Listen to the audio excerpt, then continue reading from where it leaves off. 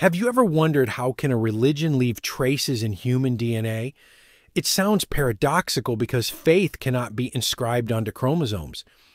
And yet in modern genetic testing, the term Jewish ancestry often appears. This surprises many people. How can a DNA test identify a community defined by religion and culture rather than by a fixed race? The answer does not lie in religion itself, but in history, geography, and patterns of marriage. For thousands of years, many Jewish communities maintained strong internal bonds, partly due to historical circumstances of exile and dispersion, and partly due to cultural religious rules that limited intermarriage. This kind of genetic isolation gradually produced distinctive signatures in their DNA, not absolute, but strong enough for scientists to recognize a red thread running through centuries and across continents. This opens up a fascinating journey from 3,000-year-old skeletons unearthed in the ancient Near East to the Ashkenazi Jews of Europe, the Sephardic Jews of Iberia, the Mizrahi Jews of the Middle East, and even small isolated groups in Ethiopia, India, and China. All of them, in one way or another, still carry a piece of shared genetic heritage. In this sense, DNA acts like a biological time machine connecting us to stories that once existed only in scripture or legend. It allows scientists to test questions such as, do the tales of Abraham, Moses, or the Babylonian exile reflect a biological truth? Have the so-called lost tribes truly disappeared, or do their echoes still survive in far-flung communities? And perhaps the most compelling fact of all is this: despite wars, plagues, massacres, and millennia of wandering, the core genetic identity of the Jewish people endures. It bridges past and present, transforming the story of one nation into a living testimony of human resilience. In the next section, we will follow the trail of DNA to uncover: where did the Jewish people truly come from? How did they migrate and change? And why has their genetic identity remained intact across thousands of years of history? The genetic story of the Jewish people begins in the ancient Near East in the region. Historians call the Levant today's Israel, Palestine, Lebanon, Jordan, and parts of Syria. Archaeological records place the earliest Israelites around 1200 BCE living side by side with their Canaanite and Phoenician neighbors. At first, they were not genetically distinct. They were one of several Semitic-speaking groups sharing the same landscape. What set them apart was not their DNA, but their evolving religious identity, the rise of monotheism rituals, and laws that emphasized community boundaries. Modern genetic research confirms this backdrop. DNA extracted from 3,000-year-old skeletons in Israel and Jordan shows clear continuity with present-day Jewish populations. The most common paternal lineages, haplogroups J1 and J2 on the Y chromosome, were prevalent in the Levant in antiquity and remain common among Jews and their neighbors today. One striking example is the so-called Cohen modal haplotype, found at high frequency among men who identify as Kohanim, the traditional priestly class in Judaism. Geneticists trace this lineage back roughly 3,000 years, aligning with the biblical era of the first temple and the priestly line of Aaron. On the maternal side, mitochondrial DNA tells a slightly different story. Many Jewish groups descend from a small set of female ancestors who lived in the Near East thousands of years ago. These founding mothers left an imprint that still appears in Jewish mitochondrial lineages today. The combined picture is remarkable despite conquest, exile, and migration. A core Levantine genetic signature has persisted within Jewish communities for millennia. DNA is not faith, but it mirrors the geographic cradle of Jewish history. The destruction of the first temple by Babylon in 586 BCE, and especially the Roman destruction of the second temple in 70 CE, marked turning points. These events scattered Jews far beyond their homeland. This diaspora gave rise to distinct communities shaped by geography, yet linked by shared ancestry. Over centuries, three major branches emerged: Mizrahi Jews, those who remained in or near the Middle East and North Africa. Their DNA is closest to the original Levantine pool. Jews from Iraq, Iran, and Yemen fall into this category. For example, Yemenite Jews remained relatively isolated for almost 2,000 years, preserving a genetic profile that blends Levantine roots with slight Arabian influence. Sephardic Jews, whose center was Iberia, modern Spain, and Portugal. They lived there for centuries, mixing Levantine ancestry with local Mediterranean and North African influences. After the expulsion of 1492 Sephardim spread across the Ottoman Empire, North Africa, Italy, and the Netherlands, carrying their unique genetic and cultural identity with them. Ashkenazi Jews, who arose in the Rhine Valley of France and Germany around 901,000 Urartian CE before migrating into Poland, Lithuania, Ukraine, and Russia. They experienced repeated bottlenecks, population crashes from plagues, massacres, and persecution. These events left a lasting genetic stamp-reduced diversity, but also a distinct set of lineages. Ashkenazi DNA tells a complex story. On the paternal side, most Y chromosome lineages point firmly to the Middle East.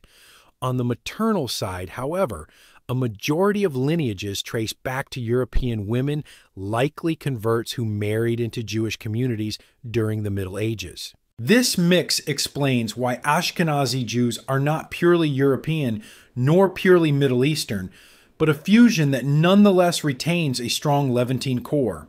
The consequences of isolation and bottlenecks were not only cultural but medical. Certain rare genetic variants became common within specific Jewish groups. Ashkenazi Jews have higher frequencies of Tay-Sachs disease and Gaucher disease. Sephardic Jews show prevalence of familial Mediterranean fever. Persian Jews carry elevated risk for certain adrenal disorders. Paradoxically, these medical burdens have also enabled geneticists to trace ancestry with precision. One of the most intriguing aspects of Jewish genetics is the search for the lost tribes of Israel. According to the Bible, 10 of the 12 tribes were exiled by the Assyrians in the 8th century BCE and vanished from history. But did they really disappear? Modern DNA studies suggest echoes of those tribes may survive in unexpected places. The Lemba people of southern Africa tell oral traditions of descent from ancient Jews. Genetic analysis confirms unusually high frequencies of the Cohen modal haplotype among Lemba men, the same priestly lineage found across Jewish populations. The Bene Israel of India preserves stories of Jewish traders arriving on the Indian coast centuries ago. Their mitochondrial DNA shows Middle Eastern roots alongside Indian markers, suggesting male migrants from the Levant intermarried with local women. Beta Israel of Ethiopia practiced Judaism for centuries in relative isolation. Genetically, they cluster closer to Ethiopian populations, but retain a detectable layer of Middle Eastern ancestry. Kaifeng Jews of China descended from Persian merchants who settled during the Song dynasty. Over centuries, they largely intermarried with Han Chinese, yet maintained Jewish rituals until the 19th century. These groups remind us that Jewish identity is not purely genetic. It is a tapestry woven from memory, tradition, and faith, as well as ancestry. To most Americans, the typical Jew is Ashkenazi. In the United States, roughly 6.5 million out of 7 million Jews are Ashkenazi. Yet worldwide, especially in Israel, the majority are not. Sephardic and Mizrahi Jews make up a larger share, bringing their own traditions. The centuries of separate development created striking differences. Cuisine: Ashkenazi Jews gave us bagels, matzo ball soup, gefilte fish, and kugel foods shaped by the cold climate of Eastern Europe. Sephardic Jews brought dishes like shakshuka mufleta and richly spiced stews influenced by Iberia and the North Africa. Both follow kosher law, but Passover traditions differ. Ashkenazi Jews traditionally ban legumes kitniot, while Sephardic Jews do not. Language. Ashkenazi Jews historically spoke Yiddish, a blend of Hebrew and German with Slavic touches. Sephardic Jews spoke Ladino and Hakatia, blends of Hebrew with Spanish or Portuguese. Both preserved Hebrew, but with different pronunciations. Religious practice. Both follow Jewish law, but codified it differently. In the 16th century, Sephardic rabbis compiled the Shulchan Aruch, a central law code. Ashkenazi rabbis added glosses highlighting differences in practice. Wedding customs diverged. Sephardic brides often celebrated with henna. Ashkenazi brides circled the groom 7 times. Religious movements. In Europe, Ashkenazi Jews developed denominations like Reform, Conservative, and Orthodox influenced by the Protestant Reformation. Sephardic and Mizrahi Jews living in Muslim lands did not undergo the same denominational splits. Their communities evolved differently, less fractured by Western ideological battles. Despite differences when Jews from different backgrounds meet today, whether in New York, Jerusalem, or Casablanca, there is an immediate sense of kinship. The shared DNA signature reinforces what culture already tells us. Beneath the surface variations, there is a common ancestry rooted in the Levant. What then does the DNA of the Jewish people truly reveal? At one level, it confirms what history and tradition have long claimed a deep connection to the ancient Near East, a genetic signature rooted in the hills of Canaan in Jerusalem, in the cradle of Israelite history. Whether one traces paternal Y chromosome lineages or maternal mitochondrial DNA, the results consistently point back to the Levant some 3,000 years ago. But at another level, the story is far richer and more complex.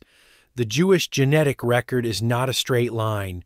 It is a mosaic shaped by exile and return by intermarriage and isolation, by survival under empires and adaptation in new lands. Ashkenazi Jews with Middle Eastern fathers and European mothers. Sephardic Jews blending Iberian, North African, and Levantine roots. Mizrahi Jews carrying a continuity of ancient Near Eastern ancestry. Beta Israel, Lemba, Bene, Israel, Kaifing. Jews all demonstrating that identity is carried not only in chromosomes, but also in ritual memory and story. Genetics has also put to rest certain myths. The idea that Ashkenazi Jews are primarily descended from the Khazars, a Turkic people who converted in the Middle Ages, does not hold up against genome-wide studies. Instead, their DNA shows the same Levantine thread woven through other Jewish groups. Yet science can only go so far.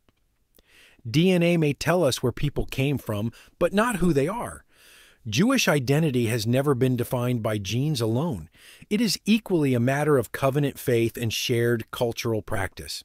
Two Jews might look very different genetically, an Ashkenazi man from Poland and a Mizrahi woman from Iraq, yet both recite the same prayers, celebrate the same holy days, and feel an unbroken link to a common story. Perhaps this is the real lesson of Jewish DNA. Not that it creates a single uniform people, but that it testifies to endurance through diversity. Across centuries of dispersion, Jews remained connected enough through community, through endogamy, through memory, that even today, geneticists can still trace their shared ancestry. And beyond science lies a broader truth. DNA may act as a time machine, but it cannot capture the resilience, creativity, and spiritual depth that allowed the Jewish people to survive exile after exile, to thrive in countless cultures, and to return again and again to their traditions. So the next time you see the phrase Jewish ancestry on a genetic test, remember it is more than a statistic. It is the echo of an ancient homeland, the imprint of migrations across continents, the record of suffering and survival, and above all, the living bridge between biology and culture, between past and present. The Jewish genome tells us where they came from. Their traditions tell us why they are still here.